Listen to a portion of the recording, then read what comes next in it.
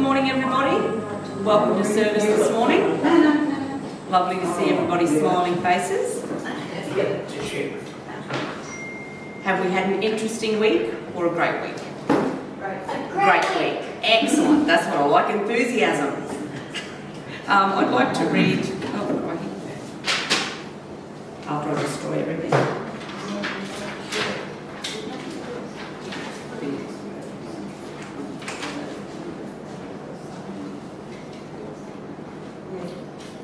I'd like to read from Psalm 27 this morning. The Lord is my light and my salvation. Whom shall I fear? The Lord is the strength of my life. Of whom shall I be afraid? When the wicked came against me to eat of my flesh, my enemies and foes, they stumbled and fell. Though an army may encamp against me, my heart shall not fear. Though war may rise against me, in this I will be confident. One thing I have desired of the Lord, that I will seek, that I may dwell in the house of the Lord all the days of my life, to behold the beauty of the Lord and inquire in his temple. For in the time of trouble he shall hide me in his pavilion. In the secret place of his tabernacle he shall hide me. He shall set me high upon a rock, and now my head shall be lifted up above my enemies all around me. Therefore I will offer sacrifices of joy in his tabernacle. I will sing, yes, I will sing praises to the Lord. Hear, O Lord, when I cry with my voice. Have mercy also upon me and answer me. When you said, seek my face, my heart said to you, your face, Lord, I will seek. Do not hide your face from me. Do not turn your servant away in anger. You have been my help. Do not leave me nor forsake me, O God of my salvation. When my father and my mother forsake me, then the Lord will take care of me. Teach me your way, O Lord, and lead me in a smooth path because of my enemies. Do not deliver me to the will of my adversaries, for false witnesses have risen against me, and such as breathe out violence. I would have lost heart unless I had believed that I would see the goodness of the Lord in the land of the living. Wait on the Lord, be of good courage, and he shall strengthen your heart. Wait, I say, on the Lord. Let us pray. 1 John is a book name, and our word starts from chapter 1. That which was from the beginning, which we have heard, which we have seen with our eyes, which we have looked at our hands and have touched. This we proclaim concerning the word of life. The life appeared. We have seen it and testified to it. And we proclaim to you the eternal life, which was with the Father and has appeared to us. We proclaim to you what we have seen and heard, so that you may also have fellowship with us. And our fellowship is with the Father and with his Son, Jesus Christ. We write this to make our joy complete. This is the message we have heard from him and declared to you. God is light. In him there is no darkness at all. If we claim to have fellowship with him, yet walk in the darkness, we lie and do not live by the truth. But if we walk in the light, as he is in the light, we have fellowship with one another. And the blood of Jesus, his Son, purifies us from all sin. If we claim to be without sin, we deceive ourselves, and the truth is not in us. If we confess our sins, he is faithful and just, and will forgive us our sins and purify us from all unrighteousness. If we claim we have not sinned, we make him out to be a liar, and his word has no place in our lives. May God bless this meeting. We're looking at 1 John chapter 1. We've had a bit of a series on gems from John. Switch it. Is that better? Okay.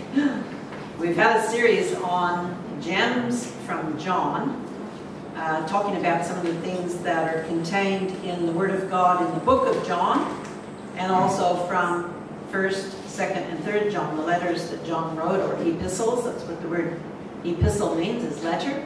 So we're looking at some of the gems from the apostle, which is another name for disciple. The apostle John wrote some beautiful gems. Now, what is a gem? What's a gem?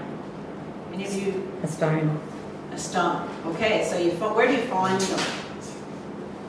Where do you find gems usually? Wrapped in gold on your hand. I've got a gem on my finger. I've got a diamond. Where do you find them originally? In the jewelry shop. Where do you find gems originally? In the ground. In the ground. Okay. Now, just before we get into the message a bit, I've got something here. Noisy thing that I had. And we've used some of these before. What have I got here? Rocks. In fact, we put them in bags at one stage. What have I got? Little gold rocks. Gold nuggets. You're worth robbing. Sorry? You're worth robbing. I'm worth robbing? Not really, because I'll let you in on a secret. That's just gravel spray painted gold. But if these were real gold nuggets, that'd be worth a lot of money, wouldn't it? I'm not sure what the latest value of gold is, but it's very, very expensive. Gold, and they find gold in the ground, don't they? And I was thinking about this, we've got gems in the Bible, but what do we have to do to know about those gems in the Bible? What do we have to do? Read. We have to read the Bible, don't we? So if you found out, say these were real gold, if we found out there was real gold out on the property, what would we do about it? A working bee. We'd have a working bee. Everybody would be here. What would they be here with in their hands? Shovels. Sorry? Shovels. Maybe some picks. Well, you know what? We've got... Now, years ago in Holiday Kids Club, we did a kids club on the Bible as God's treasure, and we had, as part of the activities, we had a sand pit. Do you remember that? That's going back a while. And we were trying to find some little spades for the kids to dig with, and all we could find were these little, I think they're scoops meant for flour and sugar and things like that. But these were right in the sand pit, and the kids had to dig in the sand pit each morning for treasures that were buried. I can't remember all we did about that, but I remember we had a treasure hunt. Now, if you found gold on this property, is that what you would use to find the treasure? You'd be here a long time. Kev said bulldozer. Who said? Jelly bloke. Kev said bulldozer. I was wondering what Noah might say. I've brought something a bit bigger than this. It's a bit grubby. It's a bit grubby. What have I got? A shovel. That's right. Noah. Now, Noah, if you wanted to go and dig for gold now, please, we don't really know if there's any, there might be, but we don't know of any gold buried out here, so I don't think it'd be worth you digging too much until we know there is some gold. But what's better than a shovel? If you really found gold out on the property, how would you dig it up? Get a backhoe. Say it again? Mining loader. A mining loader. He knows where to go. He's all over Bringing it. the big guns. Bringing the big guns. You get a big excavator, would you, Ron? You get your friend here that's been has shoved dirt. Like, would we all go out with one of these to dig up the gold? No. And we might have to use one of these if we didn't have an excavator. Mind you, it'd be a lot of work, wouldn't it? But my goodness, nowadays with all of the big machinery and things they have, they can dig through a lot of dirt in no time. And then they'd have to sift through that dirt, though, to find the gold, wouldn't they? Yes. Sometimes gold is in creeks and it's in water and they have to Yeah. get a big gold pan to find the gold. But at least you'd want to have a shovel, wouldn't you? Now, what in the world's that got to do with gems from John? What do you think?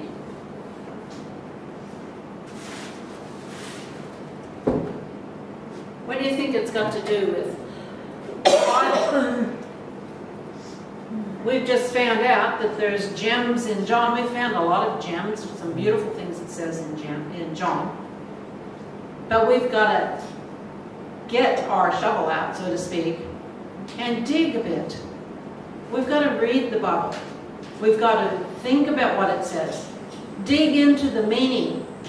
Sometimes you have in your Bible some cross-references, and I found those very valuable as you read through the Bible. See what it says in other parts of the Bible, because you know what? The Bible's amazing.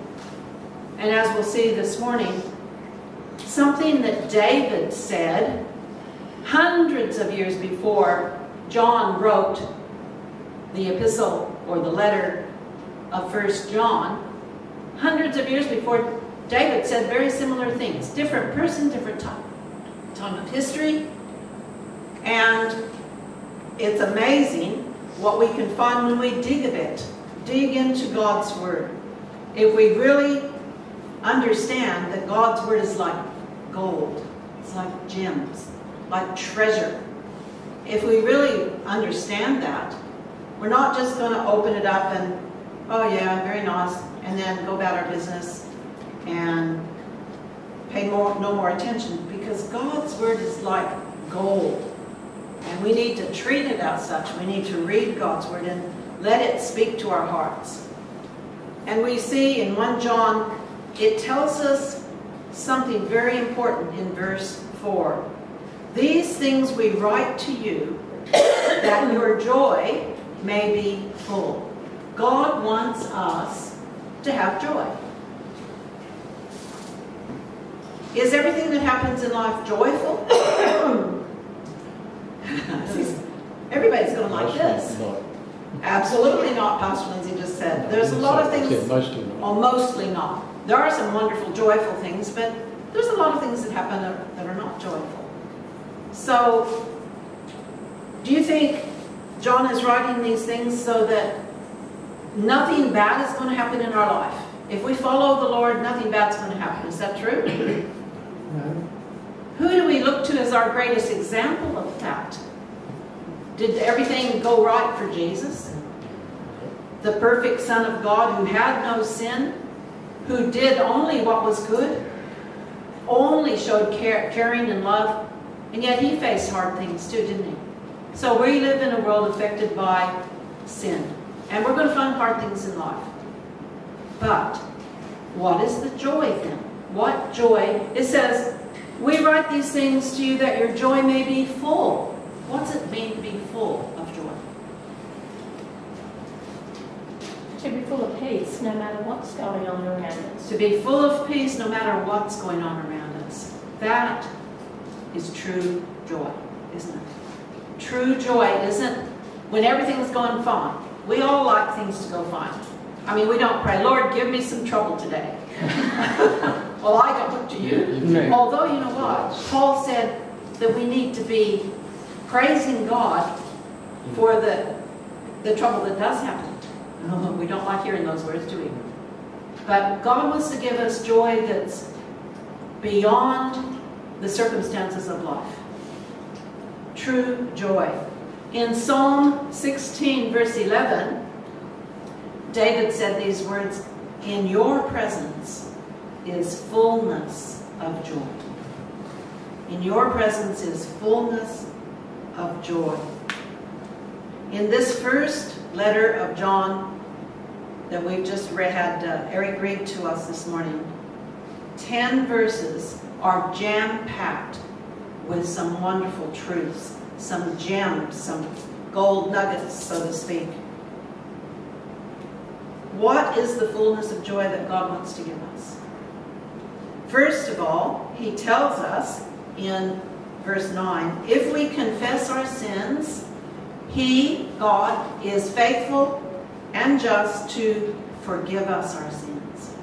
We're not going to have true joy in this life, in any of our lives, until we know His forgiveness of our sins. That's the first step. In that same verse, it goes on to say something else. It says, if we confess our sins, He's faithful and just to forgive us our sins and to cleanse us from all unrighteousness. God wants us to confess our sins to Him. He wants to forgive our sins. He wants to forgive us of those things we have said and done and thought that are wrong. He wants to forgive those things. And He will forgive them and forget them. As far as the east is from the west, it tells us in His Word. He removes our transgressions from us. So if you've done some really bad things and you're ashamed of, but you've confessed it to God, it's finished. It's over. There's the enemy of our soul, Satan, who will bring them up against us. But God won't. He will keep, Satan will keep saying, well, you're not much chop. Look what you did back to so-and-so. Look what you said. He's the accuser of the brethren, it tells us in God's Word. He will bring them up, but God will not bring them up against us whatsoever. But there's a step after we have been forgiven. When He has forgiven us of our sins, we can then give our forgiven heart to the Lord for cleansing. What was it Jesus said to His disciples, who were all followers of His? Wait in Jerusalem until the Holy Spirit comes upon you. And then you shall be witnesses for me. We need the cleansing of the Holy Spirit. We need the cleansing of that attitude of life that says, will I or won't I do what God wants? Will I or won't I? We need that cleansed so that God can use us. I thought, and I've probably used this illustration, forgive me if you've heard it before, but when we had our kids, interesting enough, we never had to sit them down and teach them how to say no. Did you have to teach your kids how to say no? Why is that? How come we don't have to teach our children to say no? Or to stomp their little foot? I remember Anne, she's a lovely lady. But when she was a little girl, she was very stubborn. You know, stubbornness is not a bad thing if it's channeled in the right way. But she was stubborn. And she'd say no as she stomped her foot. No! But you know, we didn't teach her that. We didn't have instructions. All right, Anne, 1, 2, 3, stomp your foot and say no. We never taught her to say no. How come? How come she automatically seemed to know how to do that? Why is that? With any child, not just Anne's picking on her right now. She's not here, so I can do that. But we are born with a nature, a stubborn heart, a nature that says no. And we need that dealt with. And that's what happened at Pentecost. We hear about the flames of fire, speaking in other language. We hear about that part. But the cleansing was what those disciples needed. That cleansing from the will I call it the will I or won't I attitude.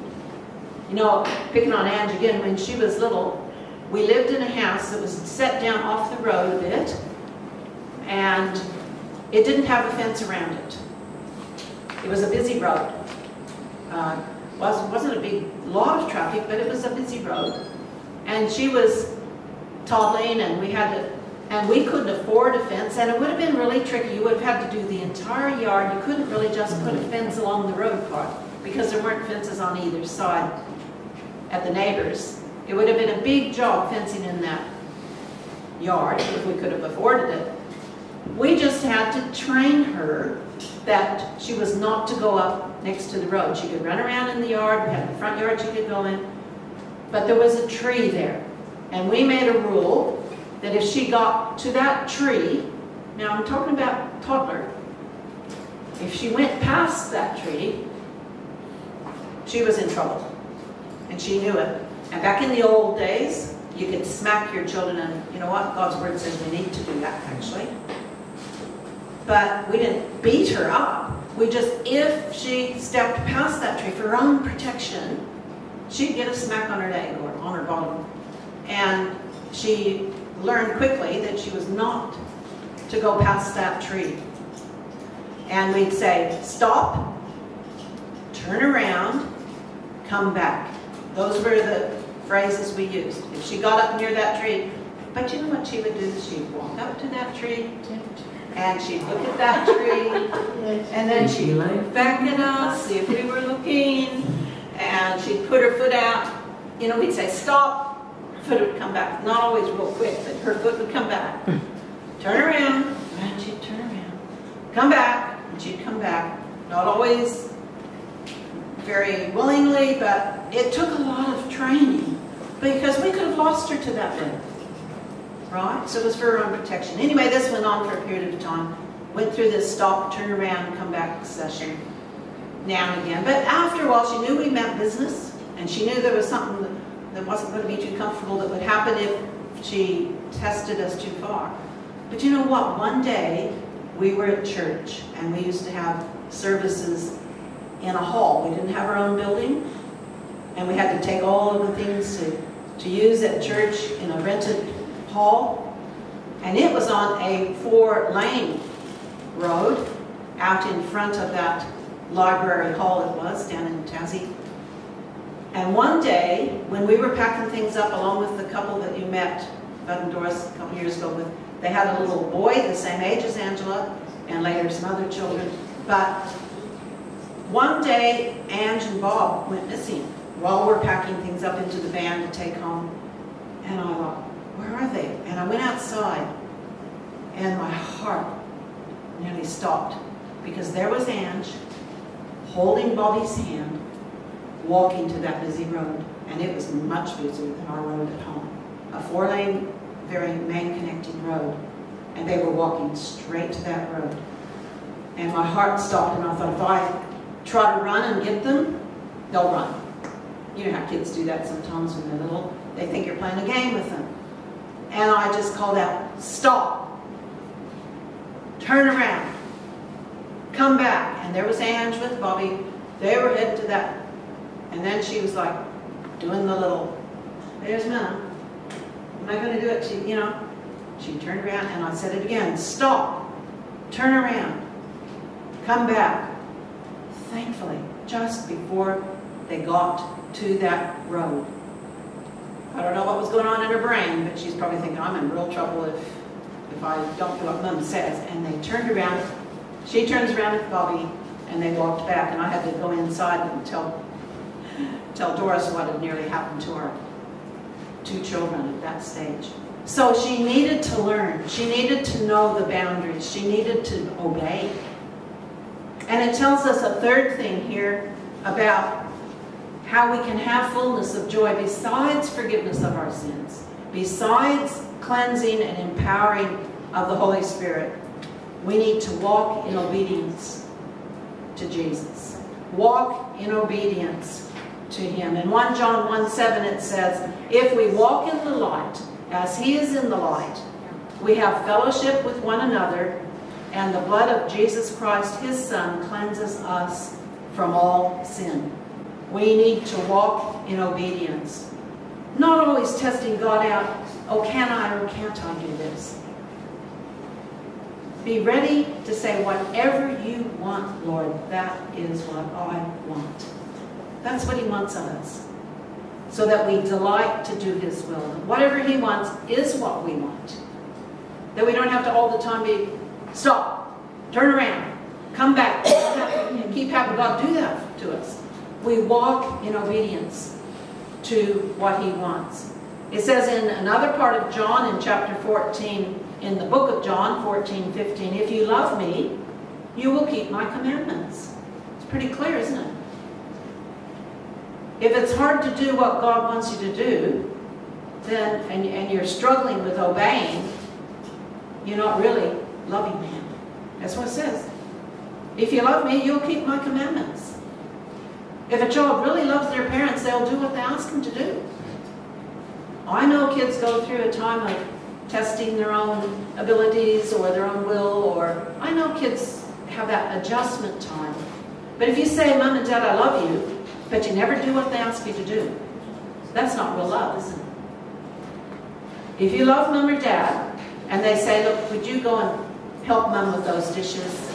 And you go, oh, I don't want to, and stomp your feet and go the other way. Is that real love? No, if you really love Mom or Dad, you'll do what they ask you to. I mean, if they ask you to do something bad, you wouldn't do that because God comes first. You wouldn't do something that God wouldn't want you to do, but we're not talking about those kind of things, are we? We're talking about everyday things. Mom or Dad says, I want you to do this. You just obey. That's what God wants you to do. God wants us to treat Him like that too. In 1 John 1:3, it says, that which we have seen and heard, we declare to you, that you also may have fellowship with us, and truly our fellowship is with the Father and with His Son, Jesus Christ. So, not only do we need to ask Jesus to forgive us, to fill us with the Holy Spirit, and to walk in obedience to Him, we need to love and live holy lives as a witness for Jesus. Love and holy living is a witness for Jesus. If we love the Lord Jesus and then tell other people about Jesus, but we don't love them, that's not a real witness, is it? Or if we say we love Jesus and we don't do what He says in His Word, keep His Word, then that's not a good witness, is it?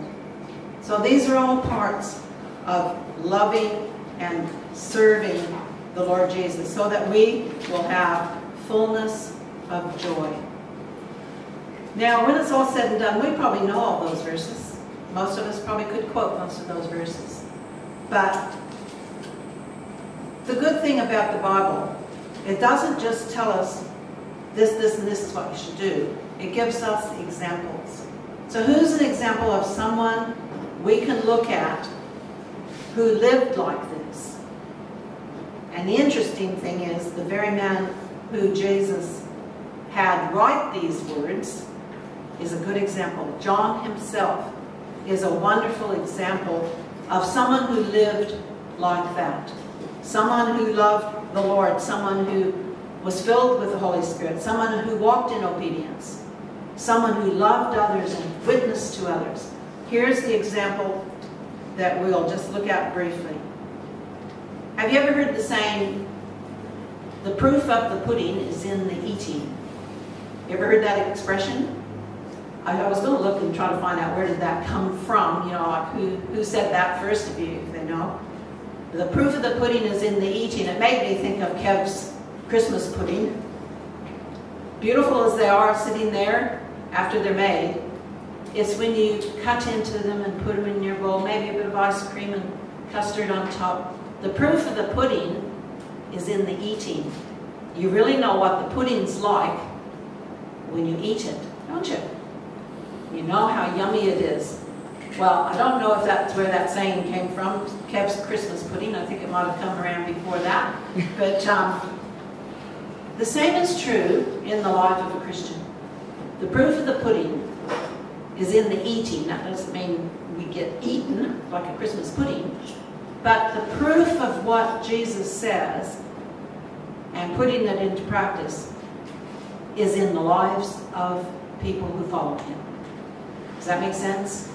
If you say you're a Christian and you're not paying your bills, if you say you're a Christian and you're nasty to someone, if you say you're a Christian and you don't do what God says in His Word, the proof of the pudding's in the eating, in the real experience. John was an ordinary person like you and me. He was one of the first disciples that Jesus called. Remember, Jesus called some people to be His followers, to be His close workers, disciples, to work with Him. John was one of those. Jesus called Peter, and then He called Andrew, his brother, Peter's brother, and then He called James and his brother John. And they believe because John is always put second, that means he was the younger one. So there was Peter, Andrew, James, and John. They were fishermen. Jesus called them to be his disciples. So John was one of the early disciples, and they believed that he was the youngest of the disciples, different indications of that in the scriptures. And he referred to himself, some people think he was egotistical, because he called himself, in the Gospel of John, he called himself the disciple whom Jesus loved. Well, Jesus loved them all. And some people think, oh, he was a bit egotistical. I think, in fact, when you read the scriptures, he doesn't identify himself as John. He calls himself the one Jesus loved, not because it was egotistical, was my opinion, but because he was not wanting to big name himself. He didn't give his name.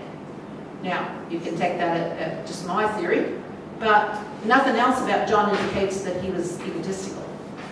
If anything, he was a very humble man. But John was an example of someone who had the fullness of joy.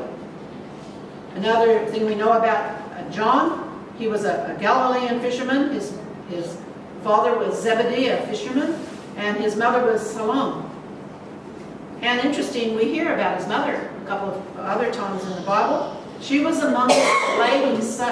Not only did Jesus have disciples, those 12 that helped him, but there were a group of women who helped Jesus and the disciples because they traveled around, they had to find accommodation, they had to have food. And there was a group of women who helped the disciples. Salome was one of them, the mother of John. And one time there's a little bit of an insight into his mother, because she went to Jesus and she asked this of Jesus. She said, would you let my sons sit on the left hand and right hand of you when you come into your kingdom? Some believe that she meant when we get to heaven. Others that because they thought Jesus was here to set up an earthly kingdom, that she was talking about here on earth, when Jesus becomes king, will you let my sons James and John sit on either side of you? And Jesus kindly said to her, you don't know what you're asking. Are they ready to suffer with me what I'm going to suffer? And the other disciples had said they got annoyed with James and John's mother coming and asking this. And Jesus just kindly reminded them, you just look after one another. You show kindness, you show caring. And you can read about that. It's an interesting incident in Matthew 20. So that was an interesting insight into the life of John. That's what his mother was like. She wanted the best for her kids, like we all do, but she was asking a favor she didn't realize the full implications of. And John lived in an ordinary home. He lived in an ordinary time, and he lived in a place later on. At first he was in Galilee when Jesus called him, and later he lived in Ephesus, a place that was known for false teaching. And there was things that happened, we read in the Bible, how they had to deal with the false teaching amongst the Christians in Ephesus. So John didn't have everything going fine for him. He lived in an ordinary home, met ordinary sort of things in his life, but he followed Jesus with all of his heart. And when we see how Jesus had Peter, James, and John as his little inner circle of 3 disciples, it wasn't because Jesus loved them more than the others. In practical terms, if you went to visit someone or heal someone, and all 12 disciples had to go with you in that circumstance, it would have been a bit crowded, for one thing. Those 3 were there closest to Jesus, and John was one of those 3. And Jesus let them have the privilege of being with him when he was transfigured on the Mount of Transfiguration that we can read about in the Gospels. And they were there with him in the garden before he faced the cross. He asked those 3 men to stay with him and pray with him. John was one who actually saw what was happening in the trial of Jesus and at the cross. The only disciple mentioned to be at the cross. And remember how Jesus, from the cross, asked John to look after his mother? That would have been someone he would have trusted to look after his mother Mary. And that was John that was in that role. It was John, along with Peter, that ran to the tomb when they heard Mary Magdalene say that Jesus was alive. John outran. I think that's a little interesting little incident that he records. Even though Peter was also running, it was John that got there first, but it was Peter that went into the tomb to see the empty grave clothes. But John lets us know that he got there first. I think probably because he was younger and maybe a bit quicker running than Peter. Ordinary people. John was an ordinary person, and the only one of the 12 that we understand lived to die a natural death. And even in his being banned to the island of Patmos for about 10 years, it was there that God gave him the revelation that is recorded in what we call the book of Revelation, of what will take place before Jesus returns. So what an interesting man who, in his elderly years, after a new leader came in and led him back out off of the island, another leader let him go back home, and he spent his elderly years. Some people believe he was quite crippled, not able to get around, and they had to carry him from place to place. And there's a record of him saying to people, love one another, just as he says in his words that he's written in the Bible, love one another. We can have fullness of joy, just like John had, like others who have followed the Lord. We can have fullness of joy. Remember, joy is not the absence of problems, but it's the presence of Jesus in our life. So no matter what may happen, we can have joy in his presence. Do you have joy in your heart? Do you have his joy in your heart? How do you get it if you don't have it? You ask him for forgiveness of your sins, first of all. And then you ask him to fill you with the Holy Spirit, to cleanse that will I or won't I attitude out of your life. And walk in obedience to him, and to share with others, live a holy life, and to share with others about Jesus.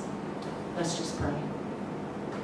Thank you, Heavenly Father, that we can have your joy, that knowing you is joy,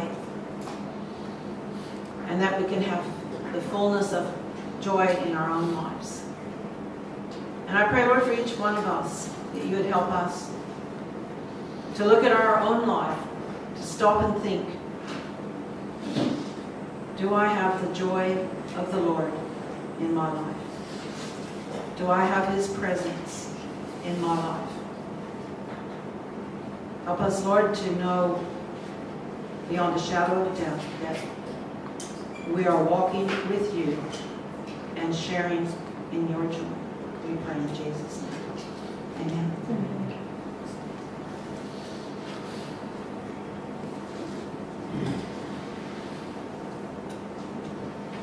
You know, I just realized